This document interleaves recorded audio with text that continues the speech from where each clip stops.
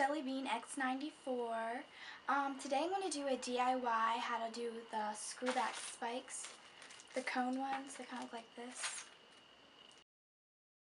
I bought this shirt on sale, I think it was like $6 or $7 at Body Central. And I mean, it already has like spikes right here, but I wanted to like spice it up a little and add like the cone spikes like on the collar. And I was also doing these pants, they're white. I went on Urban Outfitters and I saw these really cute jeans, but they were like $95.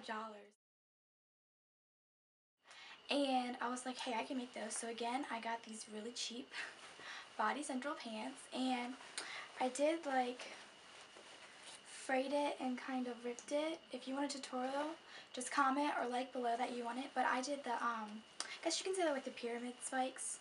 The ones you stick in and just bend. But these are what the pants look like on Urban Outfitters, but it's like 2 rows of spikes going down the middle or down the side. And I'm not finished, but if you want to see how to do these kind of spikes, you can just tell me that you do, and I'll do show you the other side and film it.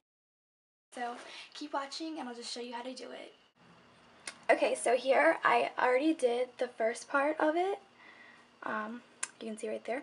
And only the thing that you really, or what I use, is you get your spikes that I ordered off of Amazon. I'll put the link down below for those. I think it was like, I want to say it was $4 or $6, so it's really not that much. And then a knife.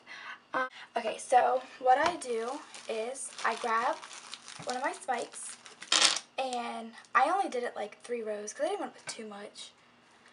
But you take your spike and you kind of measure where you want it to be.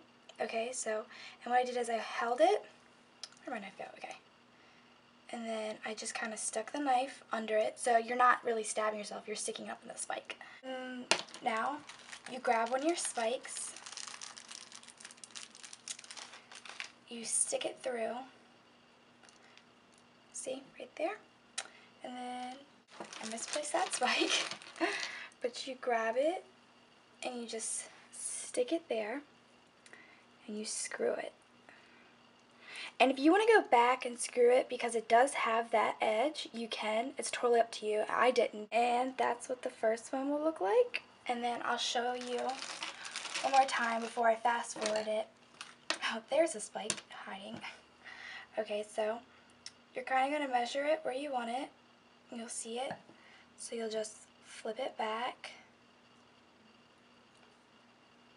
And then you see, totally out of frame here, I'm so sorry. I'll do it again since I'm out of frame. But you just keep doing that until you know where to stop on your knife. You take one of your screws, stick it forward through the hole you just made. And then you take your spike again, just screw it. Make sure you screw it tight because you don't want to wear it and like wash it in the wash machine and then they will fall off. So you do want to make sure you screw it tight. And then that's it.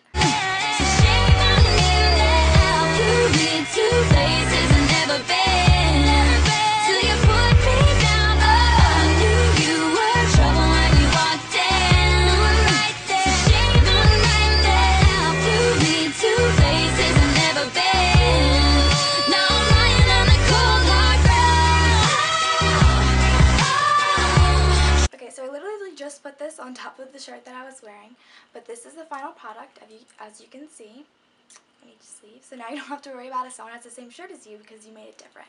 But like I said, if you want to learn how to do the pyramid spikes with the jeans, just like or comment, or if you have any other DIYs that you want me to do, I can do them for you if you just comment below. Don't forget to subscribe. Love you guys.